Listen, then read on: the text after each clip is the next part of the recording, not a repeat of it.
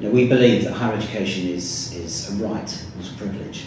London is one of the most exciting cities in the world, and East London is the most exciting part of that city. There could be no better place to study. You don't have to travel outside East London to encounter every single culture in the world.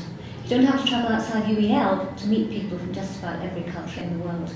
I think that from my experience of working at UEL, which is 6 years now, it's the most vibrant community I have ever worked in. Right. Yeah, it is a special place. I mean, it's very much centering around our students, and our students are very special.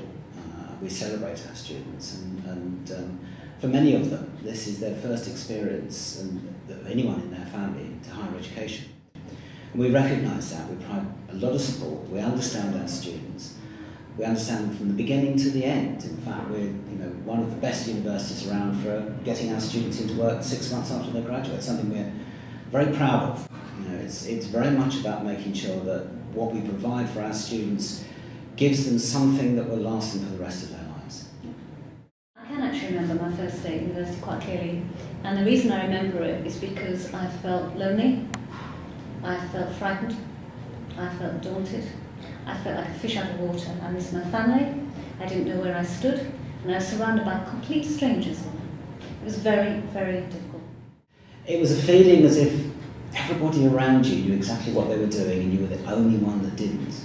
And it took a long time, in fact many years, to realise that I was surrounded by everyone else thinking exactly the same thing, that they were the only ones who didn't understand. So, I mean, I didn't actually go through higher education as a young person. I did my postgraduate degree once I actually started working here at UEL. But I think it probably feels very similar to going for a new job or starting a new job. You're walking into an office, say, where you don't know anybody, everybody is strange, you don't know the work. It makes you very, very nervous. I hadn't set foot in a classroom, for want of a better word, for some years, so it was all quite new to me, having not been in any sort of form of education since school, really. I mean, I was really nervous, was really scared. You don't know anybody, you don't know physical location, you don't know what you're going to be taught, you don't know what to expect. Also quite excited. Well, I'm actually an ex-UEL student myself, and I was also relatively new to the country when I started at UEL, so it was quite a daunting experience initially. What I felt was literally how to reach certain services in certain departments, and it was very difficult. I felt totally overwhelmed with the amount of coursework you're suddenly given. You suddenly think, oh my God, I've got to do this, and suddenly everything becomes real for you. What? I thought you were enrolling. I am enrolling. So, where do you go?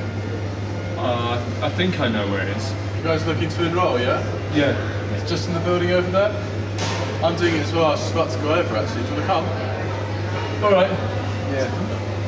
Going in, just remember seeing hundreds of people standing around, queuing up to kind of read all the information, work out exactly where you yourself were meant to be, where you needed to go, what time you needed to be there, what you needed to do. There was a lot, kind of information overload on the first week. Obviously it was scary because all my friends that I've known for years weren't going to come to university, so it's you're on your own.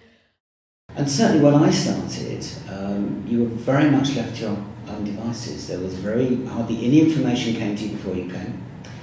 You had to read so many things yourselves, and if you've got no advice, no guidance, it was a very scary process. I still use those experiences over 38 years ago now, almost, to guide me through preparing for our students, which is what we're looking at in this very